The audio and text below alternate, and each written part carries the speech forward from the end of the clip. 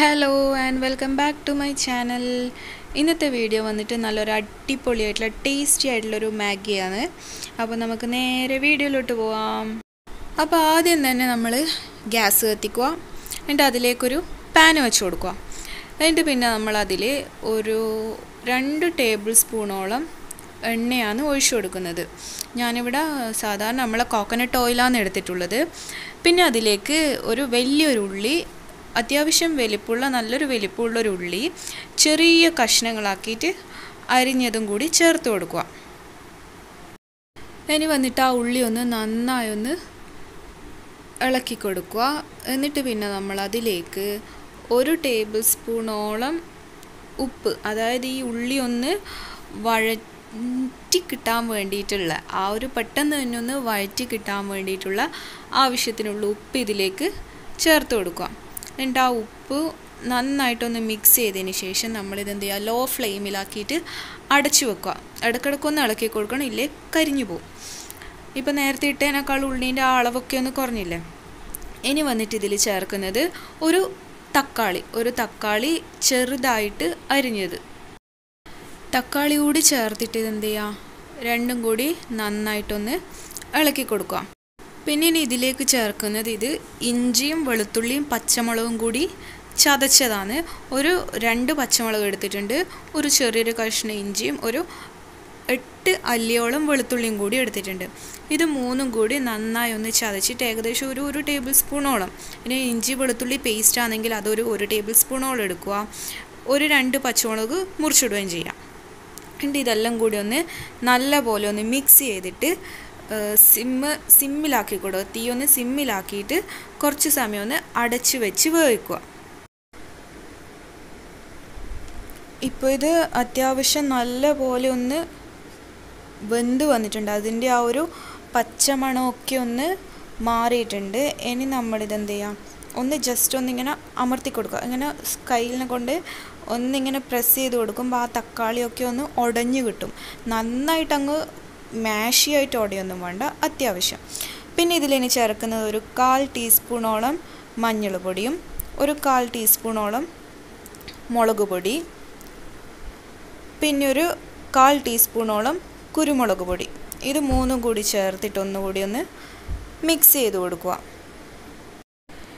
ഇനി വന്നിട്ട് നമ്മൾ നേരത്തെ കുറച്ച് ഉപ്പിട്ട് കൊടുത്തല്ലോ, ഇനി കുറച്ചുകൂടി ഉപ്പിട്ട് കൊടുക്കുക. നേരത്തെ ഒന്ന് ഉള്ളി വഴറ്റി കിട്ടാൻ വേണ്ടിയിട്ടുള്ള ഉപ്പല്ലേ ഇട്ട് കൊടുത്തത്.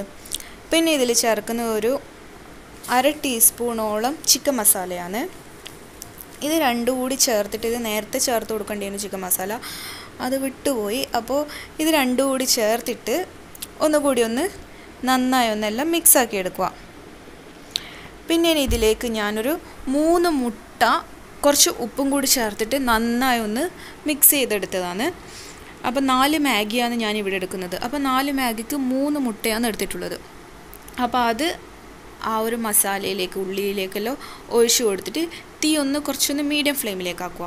മീഡിയം ഫ്ലെയിമിലേക്കാക്കിയിട്ട് ഇത് നല്ല പോലെ ഒന്ന് മിക്സ് ചെയ്യുക. നമ്മൾ മുട്ട വറവൊക്കെ ആക്കൂലേ, അതുപോലെ ഇതൊന്ന് ഇതിൻ്റെ ആ ഒരു വെള്ളം പോലെയുള്ള ഒന്ന് ഡ്രൈ ആയിട്ട് നല്ല ഇങ്ങനെ സെപ്പറേറ്റ് ആയിക്കില്ലേ, വിട്ട് നിൽക്കുന്ന തരത്തിൽ മുട്ട വറവാക്കുന്ന പോലെ ഇതിന്ന് വറുത്തെടുക്കുക.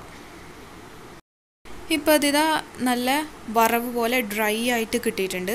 ഇതിന് നമുക്കൊരു പ്ലേറ്റിലേക്ക് മാറ്റി വെക്കാം. ഇനി വന്നിട്ട് ഗ്യാസ് ഒന്നുകൂടി കത്തിക്കുക. എന്നിട്ട് ആ സെയിം പാന് തന്നെയാണ് ഞാൻ എടുത്തിട്ടുള്ളത്, അത് കഴുകിയിട്ടൊന്നുമില്ല. എന്നിട്ട് അതിലേക്ക് ഞാനിപ്പോൾ ഇവിടെ 4 പാക്ക് മാഗിയാണ് എടുക്കുന്നത്. 4 പാക്ക് മാഗിക്ക് 6 ഗ്ലാസ് വെള്ളം എടുക്കുന്നുണ്ട്. എന്നിട്ട് അതിലേക്ക് മാഗിയിലെ ആ മസാലയില്ലേ അത് പൊട്ടിച്ചിടുക. നമ്മൾ സാധാരണ നോർമൽ വീട്ടിൽ മാഗി എങ്ങനെയാണെന്ന് ആക്കുന്നത് അതുപോലെ ആക്കുക.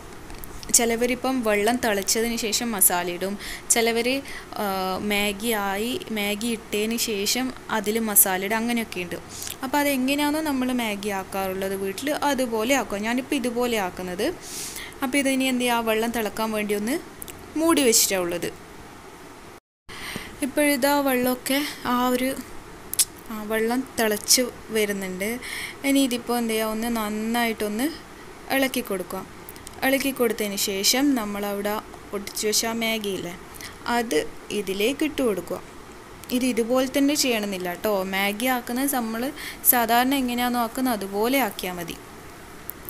മാഗിയൊക്കെ ഒന്ന് ഇട്ട് കൊടുത്തിട്ട് നന്നായി ഒന്ന് അതിലേക്ക് അമർത്തി കൊടുക്കുക, വെള്ളത്തിലേക്കൊന്ന് ആക്കി കൊടുക്കുക.